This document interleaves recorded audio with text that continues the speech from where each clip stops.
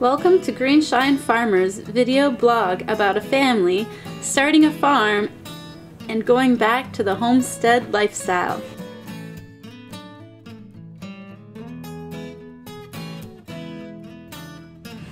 Hey guys, welcome to Greenshine Farmers. Today we're going to be going over our drip irrigation system. We're going to show you how to install one, some considerations, advantages and disadvantages versus overhead irrigation, and we're just going to give you a complete rundown of our system along with the fertigation that we do to show you kind of set up one yourself. So hope you guys enjoy. Alright, now first we should discuss what is drip irrigation. Well, there's really two types of irrigation. You can do overhead, which is just going to be sprinklers, throwing a bunch of water everywhere, or you could do drip, which is going to look kind of like this. So you can see we've got our sub main here, which is just 1.5 inch oval hose.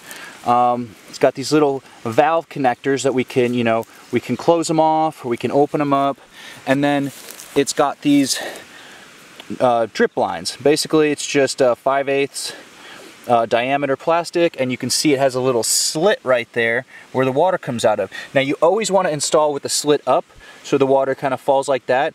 It helps to prevent clogging and just getting debris in there. And you can see we've got 3 lines on this bed. We've got our sub main here, which is just 1.5 inch oval hose. It's got these little valve connectors that we can close them off, or we can open them up, and then it's got these drip lines. Basically it's just 5/8 diameter plastic, and you can see it has a little slit right there where the water comes out of. Now you always want to install with the slit up so the water kind of falls like that. It helps to prevent clogging and just getting debris in there. Alright, so here's our setup here. Now the way this works is the water basically comes from that pump house over there where the well is. We've got a 2-inch PVC line that's buried, comes over here and comes up right here. We've got an air vent on top to relieve some of the pressure. We've got a valve down here where we've got, kind of splits off into hoses. This one runs to our pack shed, this one runs to plot B, and this one is for plot A. Come over here, we've got backflow prevention, which is very important. We've actually got double backflow prevention. And then we have this Mazzy injector. Now the way this Mazzy injector works, it basically works on a pressure differential. So it has this hose. So you'll fill up your 5-gallon bucket with your nutrient solution or your compost tea. You drop this little hose. It's got like a mesh filter on the end there, and then you use this valve to adjust the pressure. This allows us to put nutrients into our drip line. We go here, we've got our 130 mesh disc filter, which is important for separating out any sediment that might come through the drip lines. And then we've got another air vent up here before it runs underground and then comes back up over here. This is our timer. So basically what you will do to start it up, you just hit that on button, and I don't know if you guys see that, but push the water button, and then you have 4 different options, or 4 different valves to choose from. We only have 2 set up because we only need 2, but you just hit the center button, hear that click on, and there goes the water. So, and then you can just set your time however you want. So if you want to do it for 10 minutes or 5 minutes or whatever. I usually do it from anywhere between, I'd say, 1.5 hours to 2 hours, depending on how hot it is, how dry it is, what I think our plants need.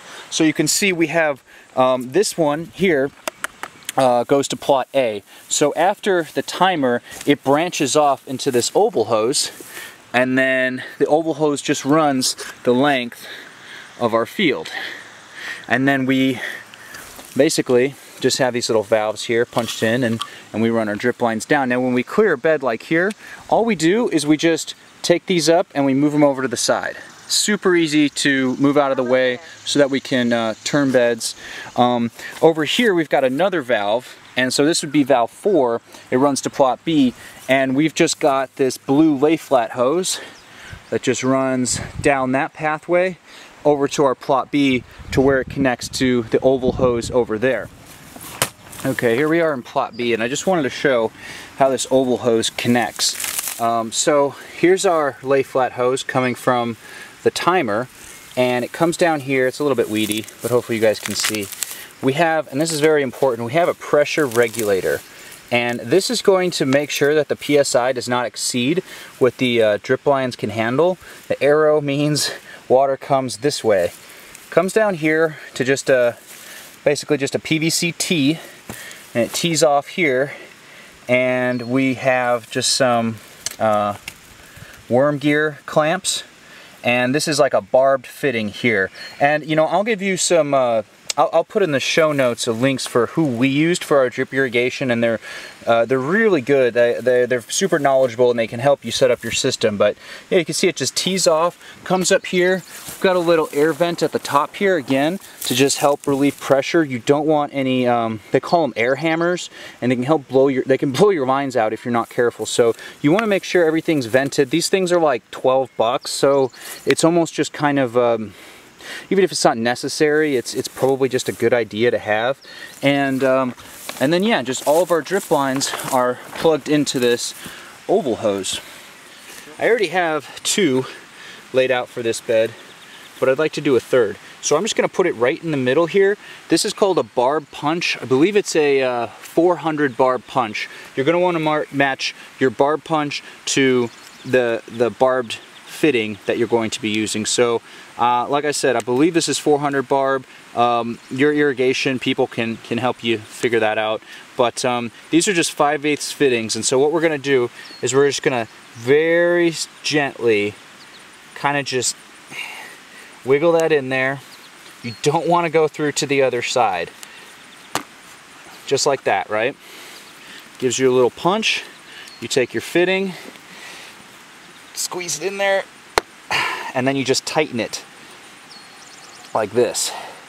And the cool thing about these fittings is you have the ability to close them off. So if that bed is not in production, or if, say, a bed is getting too much water, you have the ability to just close this off. You know, so your drip tape's going to come in a roll of anywhere from 10,000 feet or so, typically how they sell them.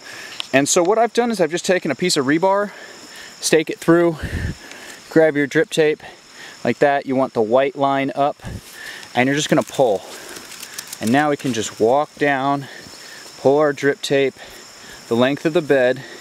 Alright, once you've got your drip tape, just going to take it like that. Make sure this is all the way back, slide it on. Make sure it's all the way in there, like that. And then you just tighten this thing. And that's going to tighten around this. And then give it a good pull to make sure it doesn't pull out. There's nothing worse than turning on your water and your drip lines blow out. But yeah, that's that. Now we're ready to go fix up the end. Once you've got your drip line laid out, you pull it tight. And you're just going to want to cut a little bit more because we're going to end up folding it over. So I just give a little bit extra slack here. I'm going to cut it right here. And then all you do to close off this end is you fold it over on itself. And they sell these little loop things for like a penny a piece, and you just kind of squeeze that on the end and put it on there really good so it doesn't come off, just like that, and you're set. Now it's time to stake it down. Okay, so I'm actually not going to stake that bed because we still need to plant it. So I can just kind of show you what I mean by staking it down here. You have these little landscape stakes. They're about 6 inches. They come in like box of 1,000.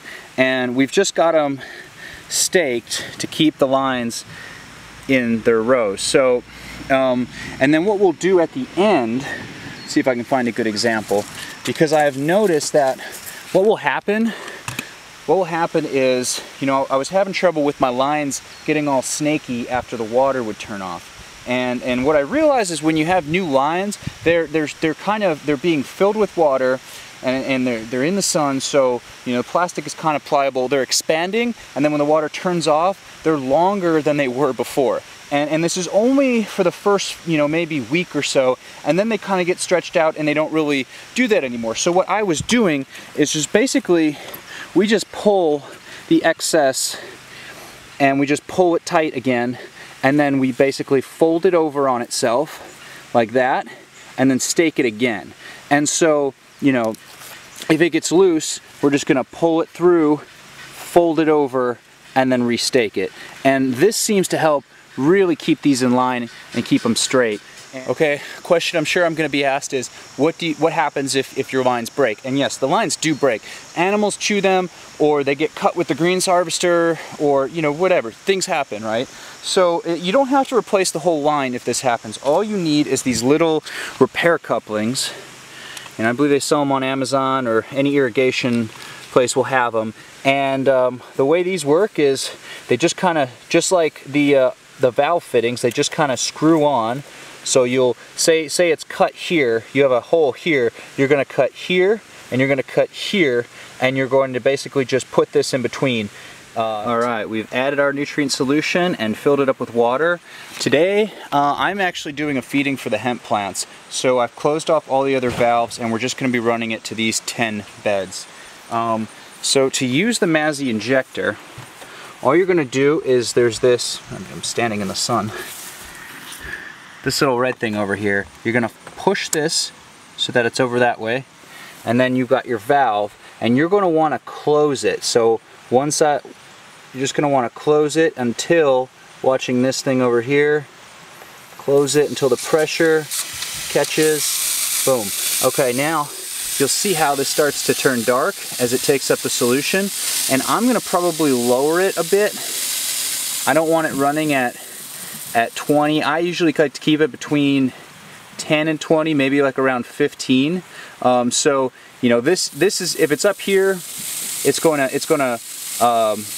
go through the solution faster. If you lower it, it's gonna be more of a slow feed. So I like to kind of put it at a lower, you know, more like down here, just because that allows, you know, that just makes sure that all the drip lines are getting it. Obviously the bottom half's going to fill up first, so we don't want to put all my nutrient solution down there. I want it to disperse evenly. Alright, there you go. You can see it's coming out here. You just see these little drips, and it does a pretty good job of covering. Now you can see here, obviously that's why I have the third line on our lettuce rows, because this doesn't normally get too much. It stays fairly dry here.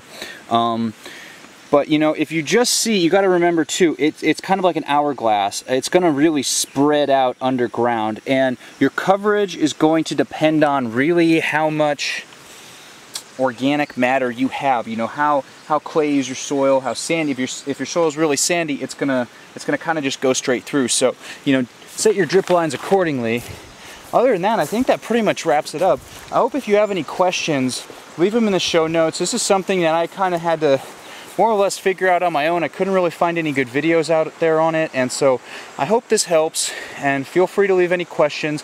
I'm going to put things in the show notes regarding, you know, the irrigation company we used. I'm also going to put something in there, you know, an important thing I didn't mention was, you know, figuring out how many drip lines you can run on a single timer, and that's going to depend on your water source. That's going to depend on your gallons per minute and your PSI. So we're coming from a well, and I know what kind of pump we have on there, and accounting for kind of like pressure loss and all of that sort of things. There's a calculation you can do that can show you how many lines to run. If you run too many lines, water's not going to be able to get to them all. So you have some flexibility there, but that will let you know how many lines you can run per bed or per your plot, or if you need to, you know, split it and put it on different timers. But I'll do my best to put sort of a link in the show notes to help you figure that out. And yeah guys, thanks for watching. If you guys like this video and you'd like to see more like it, leave us a comment down below. And don't forget to hit the subscribe button. Also, visit us at greenshinefarms.com and follow us on Instagram at greenshinefarms. Thanks for watching. See you guys next time.